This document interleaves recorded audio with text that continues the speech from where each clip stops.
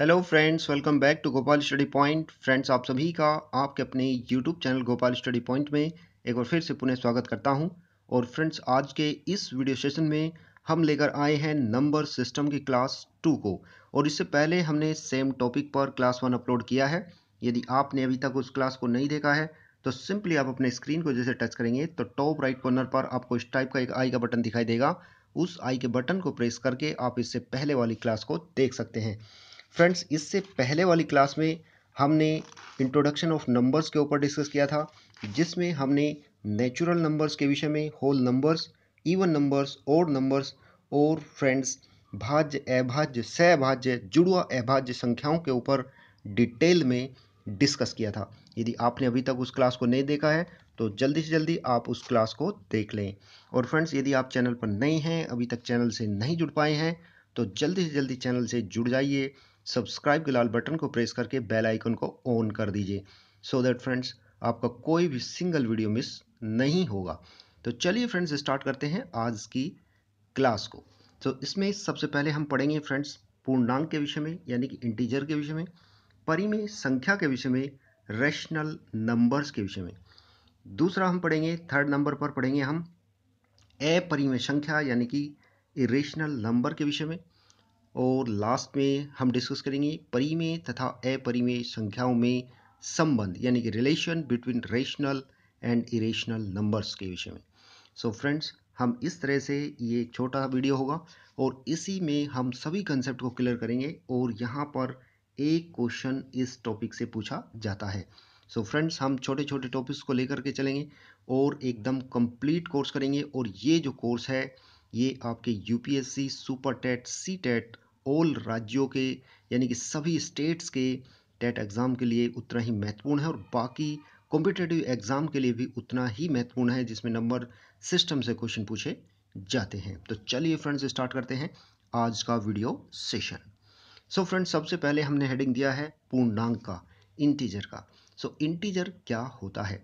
So friends, integer के विषय में मैं आपको बताना चाहूँगा कि जो हमारी नेचुरल नंबर्स होती है, यानी कि नेचुरल नंबर्स का ऋणात्मक तथा धनात्मक रूप, यानी कि आपका निगेटिव और पॉजिटिव रूप में यदि हम नेचुरल नंबर्स को लिख देते हैं तो फ्रेंड्स उसके द्वारा जो एक समूह बनता है उसको हम बोलते हैं पूर्णांकों का समूह। सो फ्रेंड्स, इसको हम इस तरह से देख सकते हैं कि सपोज ये हमारा कोई एक नंबर लाइन है और इसमें यहाँ पर हमने जीरो की पोजीशन लिखा, उसके बाद हमने राइट साइड में 1 2 3 4 5 6 इस तरह से इन्फिनिटिव तक लिखते चले गए।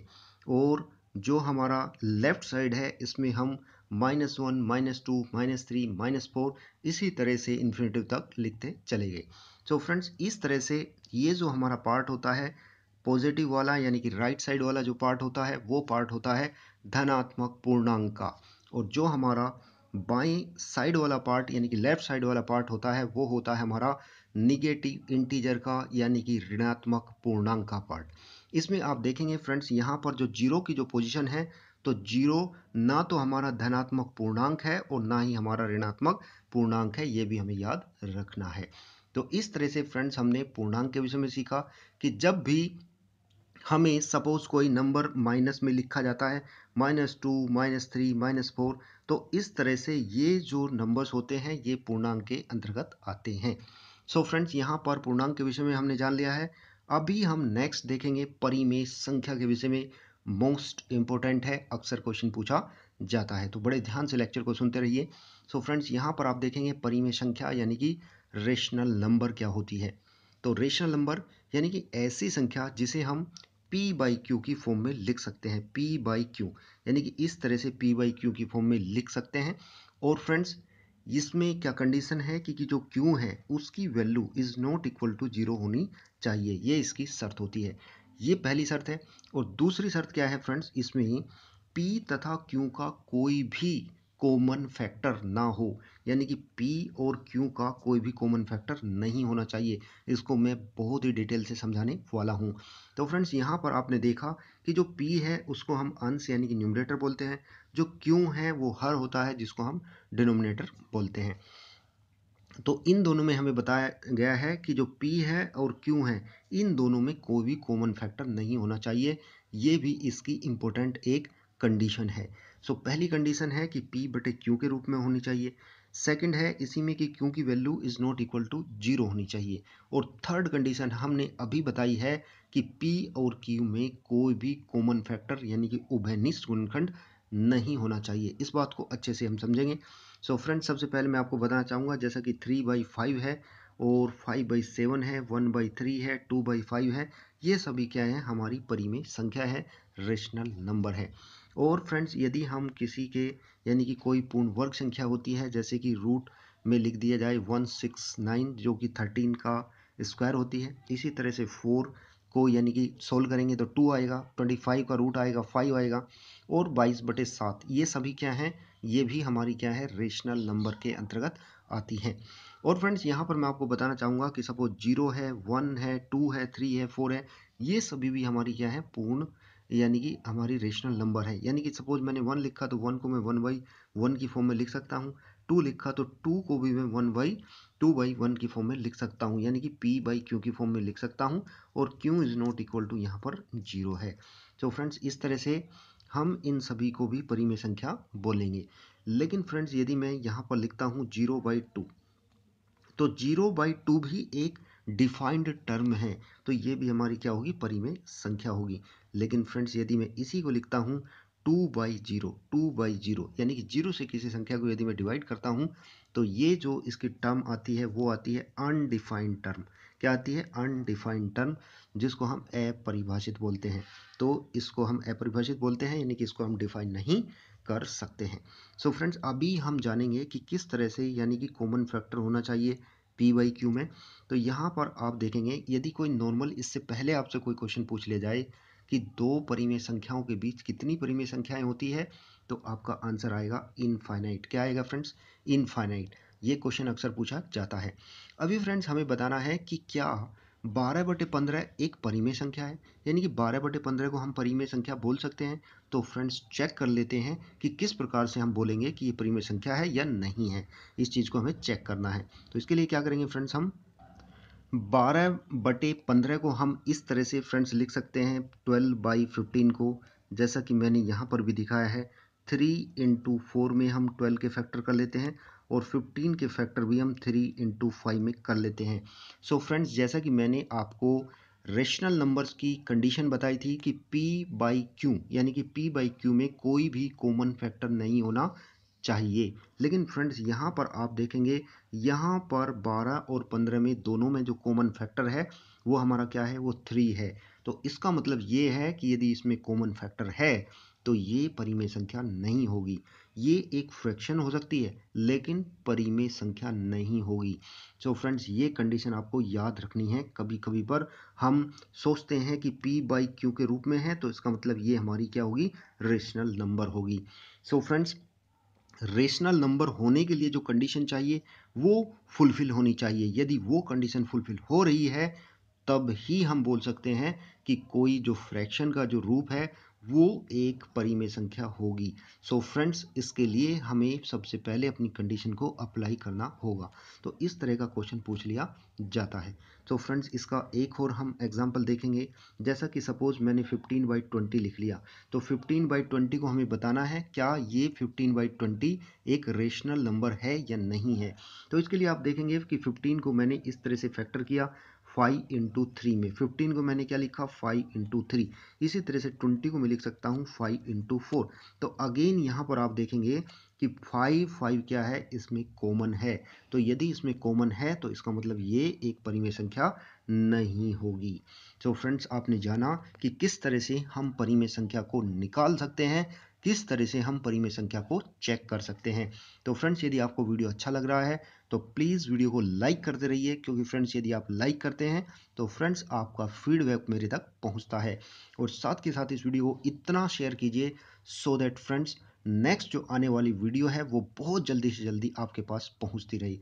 तो फ्रेंड्स, अभी हम इसकी एक और प्रॉपर्टी देखेंगे परिमेय संख्या की, और वो क्या होती है कि दशमलव की वे संख्याएं जिसमें दशमलव के बाद संख्याओं की पुनरावृत्ति होती है, यानी कि रिपीटेशन होता है।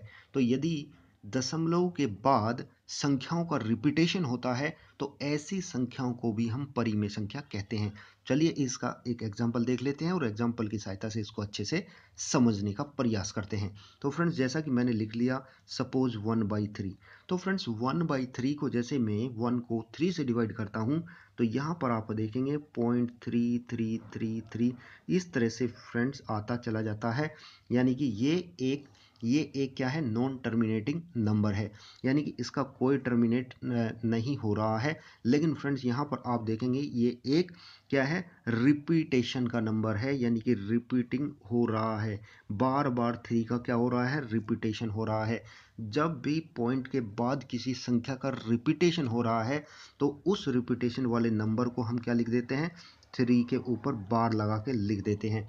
सो फ्रेंड्स यहाँ पर यदि मैंने 3 के ऊपर बार लगाया है तो इसका मतलब है कि 3 की पुनरावृत्ति हो रही है, यानी कि 3 का रिपीटेशन हो रहा है। बार वाले क्वेश्चनों को हम अलग से फ्रेंड्स एक अलग वीडियो के साथ में समझेंगे और डिटेल में समझेंगे। सो फ्रेंड्स यहाँ पर आपको ये समझना है कि यदि सपोज किसी नंबर का रिपीटेशन हो रहा है तो उस नंबर को हम उसके ऊपर बार के निशान से यानी कि शो करते हैं। तो इस तरह से हम लिख सकते हैं कि यदि किसी नंबर का बार बार रिपीटेशन हो रहा है तो वो नंबर भी क्या है, हमारी परिमेय संख्या है। तो ये भी आपको यानी कि रेशनल नंबर की एक कंडीशन आपको याद रखनी है। जैसे एग्जांपल लिया जाए 2/3 का, तो जैसे 2/3 का लिया तो 2 यानी कि 2 को यदि 3 से मैं डिवाइड करता हूँ तो आप देखेंगे 6 का यानी कि बार बार रिपीटेशन हो रहा है, तो इसको लिखेंगे 0.6 के ऊपर बार। तो इस तरह से 0.6 के ऊपर बार यानी कि 2/3 को भी हम क्या बोल सकते हैं कि ये हमारा एक रेशनल नंबर है। तो फ्रेंड्स इस तरह से हमने जाना कि यदि किसी संख्या का बार बार रिपीटेशन होता है तो वो संख्या भी हमारी क्या होती है, रेशनल नंबर होती है। और साथ के साथ यहाँ पर आपको ये भी एक नोट याद रखना है कि सभी पूर्ण वर्ग संख्याएं भी परिमेय संख्याएं होती है। पूर्ण वर्ग संख्या का मतलब है जैसे मैं रूट के ऊपर यानी कि ये 4 के ऊपर यदि रूट लगा देता हूँ तो यहाँ पर होगा 2, यानी कि इसका पूर्ण वर्गमूल निकल जाता है।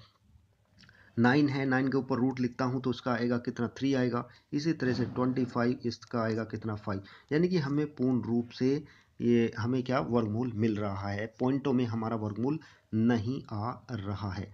तो इस तरह हम जानेंगे कि जो हमारी यानी कि पूर्ण वर्ग संख्याएं होती है वो भी हमारी क्या होती है, परिमेय संख्या होती है। यहाँ पर यदि आप देखें कि 22/7 है, ये एक तरह से पाई की वैल्यू है। तो यदि 22/7 को इंडिविजुअली पूछा जाए कि 22/7 क्या है तो 22/7 को हम परिमेय संख्या बोलेंगे। लेकिन फ्रेंड्स यदि आपको यहाँ पर इस तरह से पाई को पूछा जाए कि पाई क्या है तो पाई क्या होगी, एक अपरिमेय संख्या होगी। इसके विषय में मैं आगे डिस्कस करूंगा। सो फ्रेंड्स इस तरह से हमने परिमेय संख्या के विषय में एकदम डिटेल से पढ़ा है और मैं उम्मीद करता हूँ कि आपको समझ आ गया होगा और आपको हर एक कंसेप्ट, हर एक कंडीशन, हर एक शर्त आपको समझ आ गई होगी। तो चलिए फ्रेंड्स नेक्स्ट देखते हैं अपरिमेय संख्या को। अपरिमेय संख्या क्या होती है? अपरिमेय संख्या को हम इरेशनल नंबर बोलते हैं और ये ऐसी संख्या होती है जो नॉन रिपीटिंग हो, यानी कि जिसका कोई भी रिपीटेशन ना हुआ हो, तथा पूर्ण वर्ग संख्याएं नहीं होती हैं। और ऐसी संख्याएं जो पूर्ण वर्ग संख्या ना हो और नॉन रिपीटिंग हो, तो ऐसी संख्याओं को हम अपरिमेय संख्या कहते हैं। चलिए इसको एक एग्जांपल से समझ लेते हैं। सो फ्रेंड्स यहाँ पर आप देखेंगे कि सपोज हमारा √3 का हमें क्या निकालना है, हमें निकालना है यानी कि इसकी वैल्यू निकालनी है √3 की। तो √3 की वैल्यू हम जानते हैं कि 1.32 होती है, इस तरह से 1.32 होती है। यानी कि इसकी जो टर्म है फ्रेंड्स यहाँ पर आप देखेंगे कि ये हमारी क्या है, एक तरह से यानी कि कोई भी इसमें रिपीटिंग वाली टर्म नहीं आ रही है। एक के बाद दूसरी, दूसरी के बाद तीसरी, यानी कि नई नई टर्म्स आती हैं। तो यानी कि इसमें कोई भी रिपीटिंग वाली टर्म नहीं है। तो इसलिए √3 को हम क्या बोलेंगे, एक अपरिमेय संख्या बोलेंगे। इसी तरह से यदि मैं यहाँ पर पाई की वैल्यू देखूँ तो पाई की वैल्यू भी यहाँ पर नॉन रिपीटिंग हो रही है।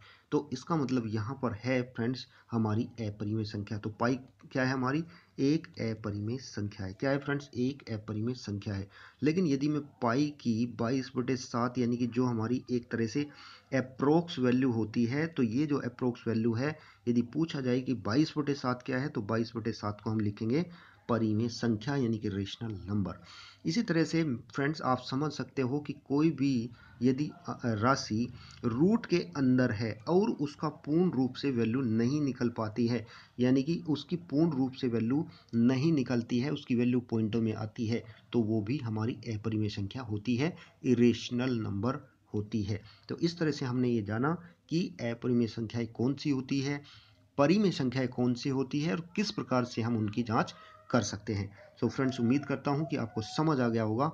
अभी फ्रेंड्स हम इन दोनों के बीच में एक रिलेशन देखेंगे और वो रिलेशन बहुत ही ज़्यादा महत्वपूर्ण होगा, क्योंकि अक्सर उसके ऊपर भी क्वेश्चन पूछ लिया जाता है। तो चलिए फ्रेंड्स देख लेते हैं परिमेय तथा अपरिमेय संख्याओं के बीच में संबंध, relation between rational and irrational numbers.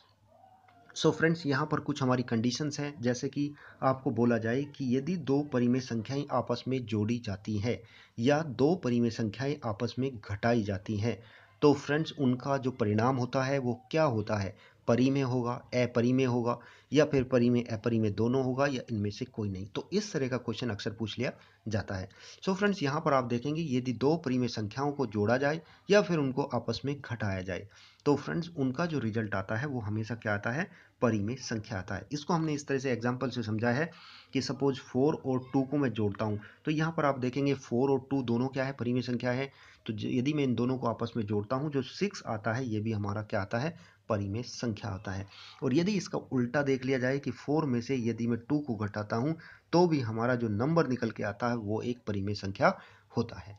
तो फ्रेंड्स इस तरह से हमने जाना कि यदि दो परिमेय संख्याओं को जोड़ा जाए या उन दोनों संख्याओं को घटाया जाए, तो उनका जो रिजल्ट आता है वो एक परिमेय संख्या आता है। ये हमें याद रखना है और एग्जाम्पल से हमें समझना है। अभी नेक्स्ट देखेंगे, जब किसी भी परिमेय संख्या और अपरिमेय संख्या यानी कि परिमेय एक परिमेय एक अपरिमेय दोनों को जोड़ा जाए या दोनों को आपस में घटाया जाए, सो फ्रेंड्स हमारा क्या आएगा, वो एक अपरिमेय संख्या आएगा। चलिए फ्रेंड्स इसको हम देख लेते हैं।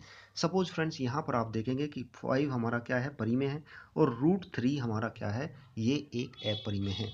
सो फ्रेंड्स यहाँ पर आप देखेंगे कि 5 प्लस माइनस √3 क्या होगा टोटल, ये टोटल यदि हम देखें तो ये हमारा क्या होगा, एक अपरिमेय टर्म होगी। इसी तरह से दूसरा यदि एग्जाम्पल ले 2 प्लस माइनस √3, तो ये भी क्या होगी, एक अपरिमेय टर्म होगी। तो इस तरह से ये भी हमारी कंडीशन याद रखनी है कि जब भी परिमेय और अपरिमेय का प्लस माइनस किया जाए तो हमारी क्या होगी, अपरिमेय संख्या ही प्राप्त होगी। अभी नेक्स्ट देखेंगे हम कि यदि दो अपरिमेय संख्याओं को जोड़ा जाए और घटाया जाए, तो उससे प्राप्त होने वाला रिजल्ट भी क्या होता है, अपरिमेय होता है। तो जैसा कि एग्जांपल यहाँ पर लिया है हमने √2 प्लस माइनस √3, तो यहाँ पर देखेंगे ये दोनों ही टर्म यानी कि दोनों ही टर्म का हमारा पूर्ण वैल्यू नहीं निकलेगी, तो इसलिए ये दोनों टर्म क्या होगी, अपरिमेय संख्या होगी। उम्मीद करता हूँ आपको हर एक स्टेप समझ आ रहा होगा। अभी नेक्स्ट बढ़ेंगे फ्रेंड्स हम कि यदि हम दो परिमेय संख्याओं की यानी कि रेशनल नंबर्स की आपस में मल्टीप्लाई करते हैं, तो मल्टीप्लाई के बाद में जो हमें रिजल्ट प्राप्त होता है वो हमारा क्या होता है, एक परिमेय संख्या होता है। तो फ्रेंड्स यहाँ पर आप देखेंगे कि यदि मैं 2 और 3 को लेता हूँ, यहाँ पर 2 और 3 दोनों क्या है, परिमेय संख्याएं हैं, तो दोनों को यदि मैं मल्टीप्लाई करता हूँ तो मेरा 6 प्राप्त होता है। तो 6 भी हमारा क्या है, एक परिमेय संख्या है। इसी तरह से यदि मैं 4 और 2 की मल्टीप्लाई करूँगा तो 8 आता है, और 8 हमारा क्या है, परिमेय संख्या है। सो फ्रेंड्स इस तरह से हमने जाना कि किस प्रकार यदि हम परिमेय संख्याओं की दोनों की आपस में मल्टीप्लाई करें तो उसका रिजल्ट क्या होता है, परिमेय होता है। अभी नेक्स्ट एंड द लास्ट देखते हैं हम कि जब अपरिमेय और अपरिमेय दोनों का मल्टीप्लिकेशन करते हैं, तो फ्रेंड्स इसका जो रिजल्ट है वो आपका परिमेय भी हो सकता है और अपरिमेय भी हो सकता है। चलिए इसको एक एग्जाम्पल से समझ लेते हैं। तो किस प्रकार से हम समझेंगे, तो यहाँ पर सबसे पहले यदि मैं √2 और √3 की मल्टीप्लाई करता हूँ यानी कि दोनों अपरिमेय संख्याएं हैं, तो यहाँ पर आप देखेंगे √6 मिलता है जो कि एक अपरिमेय संख्या है। इसी तरह से यदि मैं √3 और √5 की मल्टीप्लाई करता हूँ तो मेरा आता है √15 जो कि आपका एक अपरिमेय संख्या है। अभी फ्रेंड्स हम देखते हैं कि परिमेय संख्या कैसे प्राप्त होता है। तो यहाँ पर यदि मैं √3 और √12 की मल्टीप्लाई करता हूँ तो मेरा रूट के अंदर क्या आएगा, 36, और 36 क्या है, एक पूर्ण वर्ग संख्या है। तो फ्रेंड 36 का जो रूट आएगा वो आएगा 6। तो इस तरह से यहाँ पर आपकी ये परिमेय संख्या प्राप्त हो जाती है। अभी लास्ट में एक और एग्जांपल देते हैं कि रूट टू की मल्टीप्लाई करेंगे तो रूट फोर आएगा, और रूट फोर यानी कि फोर क्या है हमारा, एक पूर्ण वर्ग संख्या है, यानी कि हमारा जो टू आएगा वो इसका क्या आएगा आंसर, यानी कि आपका ये भी एक परिमेय संख्या होगा। टू क्या है, एक परिमेय संख्या है, क्योंकि 2/1 इस तरह से हम लिख सकते हैं p/q की फॉर्म में, और q is not equal to 0 है। सो फ्रेंड्स, हमने इस तरह से जाना कि परिमेय संख्याएं, यानी कि सबसे पहले हमने देखा कि पूर्णांक क्या होता है, उसके बाद हमने परिमेय संख्याओं के विषय में पढ़ा, उनकी प्रॉपर्टी के विषय में पढ़ा, और उनकी कंडीशंस यानी कि क्या क्या शर्तें होती हैं। और फ्रेंड्स, हमने अपरिमेय संख्या के विषय में पढ़ा। अपरिमेय संख्या क्या होती हैं, किस प्रकार से हम चेक कर सकते हैं कि कोई संख्या अपरिमेय है या परिमेय है। और फ्रेंड्स, फिर हमने इन दोनों के रिलेशन को बड़े डिटेल से पढ़ा है। सो फ्रेंड्स, मैं उम्मीद करता हूँ कि आपको ये वीडियो पसंद आया होगा। यदि ये वीडियो आपको पसंद आया है, आपके लिए थोड़ा बहुत भी हेल्पफुल सिद्ध हुआ है, तो फ्रेंड्स ज़्यादा से ज़्यादा इस वीडियो को लाइक कीजिए, और ज़्यादा से ज़्यादा दोस्तों में इस वीडियो को व्हाट्सएप और फेसबुक ग्रुप पर शेयर कर दीजिए। और फ्रेंड्स, यदि आपको रेगुलर वीडियोस चाहिए तो फ्रेंड्स इस वीडियो को ज़्यादा से ज़्यादा दोस्तों में शेयर करना है और वीडियो को लाइक करना है, सो दैट फ्रेंड्स आपको जल्दी से जल्दी रेगुलर बेसिस पर ही वीडियो मिलती रहे। फ्रेंड्स, जो हमने कोर्स को डिफ़ाइन किया है उसी कोर्स को मैं कंप्लीट कराना चाहता हूँ। सो फ्रेंड्स, यदि आप पॉजिटिव फीडबैक देते हैं और वीडियो को ज़्यादा से ज़्यादा शेयर करते हैं तो फ्रेंड्स आपको रेगुलर बेसिस पर वीडियो मिलते रहेंगे। तो चलिए फ्रेंड्स, मिलते हैं नेक्स्ट वीडियो में। तब तक के लिए आपका दिन शुभ हो, मंगलमय हो, और इसी शुभकामना के साथ आपका बहुत बहुत धन्यवाद। जय हिंद, जय Bharat, Vande Mataram, and thanks for watching this video.